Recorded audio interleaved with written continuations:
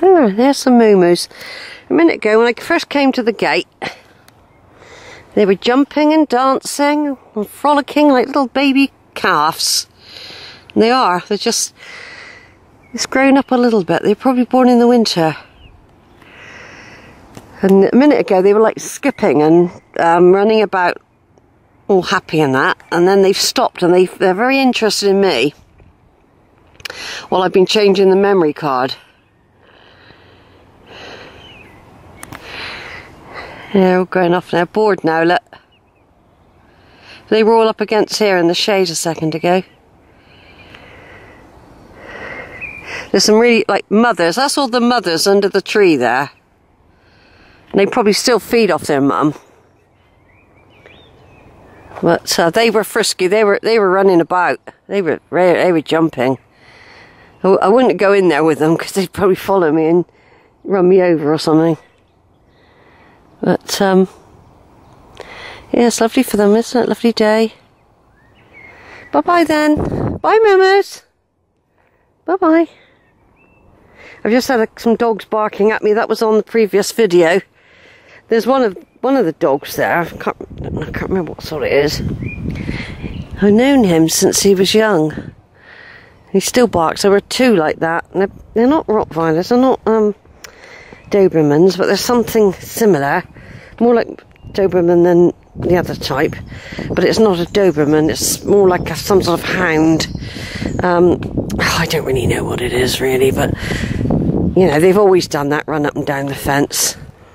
I mean, they do look quite ferocious. And two little tiny dogs joining in. Little tiny furry things. Anyway, there's my cows. I've been in the field with cows, but they're right up the top. And they were older, I think. So I decided to put another memory card in, to be quite honest. Otherwise what happens usually at the end of the walks always get neglected because I run out of either battery, and even this battery thing had to work very hard ages ago. I've never really used it all, but I do longer videos now. I do a lot more than I used to. The quality's better. Well, I think this is probably jumpy. I don't know, but it's giving you more of an idea of where I've walked today. That's if you ever get to see these videos. It takes me a long time editing them, putting the pictures with them, putting the description and all that. Takes me a while, and I've got a backlog at the moment. They'll all get put on disc pretty quick though, for saved, and then they should go on YouTube. I put them in places like that for storage. And of course disc, and sometimes card. But I don't tend to do the regular ones on memory card because it's expensive, and not only that, I do this walk so often. Although for storage reasons it would be much easier just to have a little box with memory cards in, and the big boxes with loads of discs in. So we go down this long lane. We leave that lovely house back there. Beautiful location. Beautiful gardens. That used to be a footpath. I think I've been over there. But this is real cow land. You've got to be so careful here. These are where the cows hang out. So I don't bother. That's probably why it's grown over. Yeah,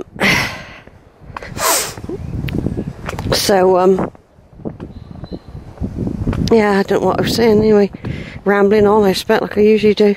Anyway, we go down here and then we come to all the orchards, all the little trees that will be probably growing apples for the cider companies round here. I mean, I know over Sanford, Thatchers dominate that village. They own it. They own the village. You can tell.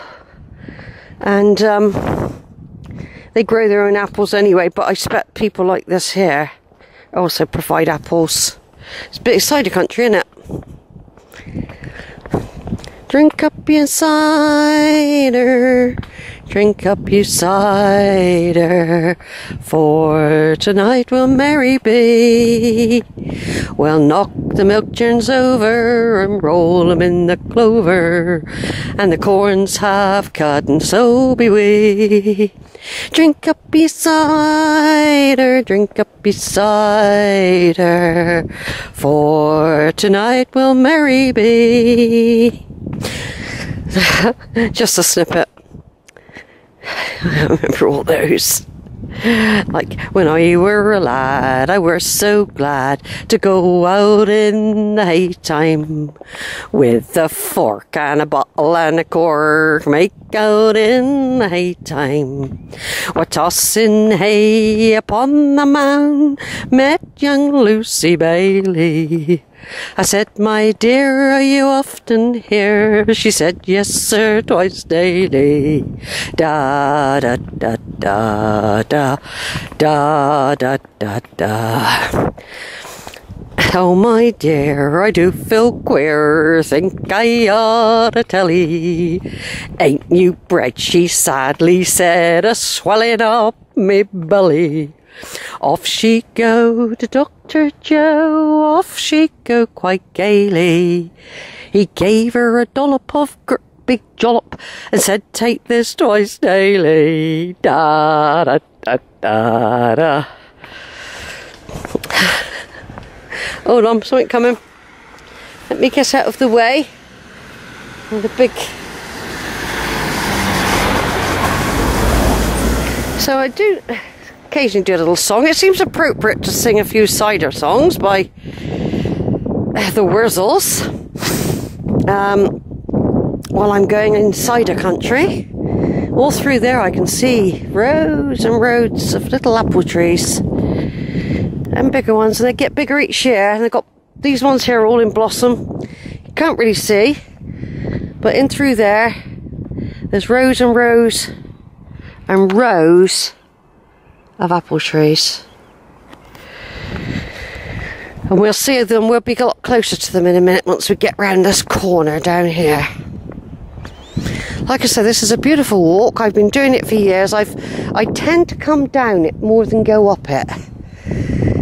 That's why I don't always do reverse, because the reverse journey from Weston, as far as I'm concerned, is all uphill. You haven't got that on the way here. You have got some hills, but not like you have. We're going down into the valley now, near the River Axe area, and it's a lovely late afternoon now. It is certainly going to be a big day thing. I mean, I might have to walk all the way home yet if there's no buses. If by the time I get to Weston Hospital there's no buses, because I know there won't be one at Uphill, so I certainly ain't going that way, because I know there won't be any. I think the last bus is about 5:30. I don't think there's many buses that even leave the hospital after 6 o'clock. There is the number 20, but I don't know if that actually goes inside the hospital or not anymore. Don't really know. Anyway, there's the rows and rows and rows of cider apples all down through there in those fields. And just spring in a minute and we can see them. Rows and rows and rows and rows and rows and rows and fields and fields. Orchards that they've been growing and developing. I've seen some of these when they were little tiny saplings, and they were nurtured by the farmer, who tenderly came out and sprayed them, gave them fluids, food. See, look in there. See? Absolute rows of them. Yeah, I remember when all these were first planted. This particular lot. They probably have machines that pick them now as well, the apples.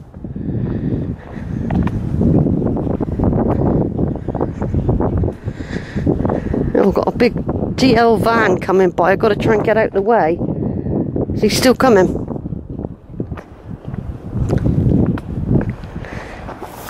Right.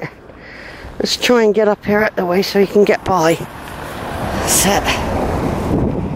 There now, so I've just come down from up there. There's a gate there, it's shut now, but I actually got out of that gate once. But I was always worried that there might be dogs loose. So I tend to keep off private land if I can. Because of that. Because a dog will protect their property. They will protect it. And so if they bite you, really, you shouldn't be on there. But they shouldn't bite you either, but they will. Dogs are very, very protective. And I wouldn't blame a dog, but I don't want to be savaged. So I am a bit careful when I'm out. And I don't mind doing country lanes either. Believe it or not.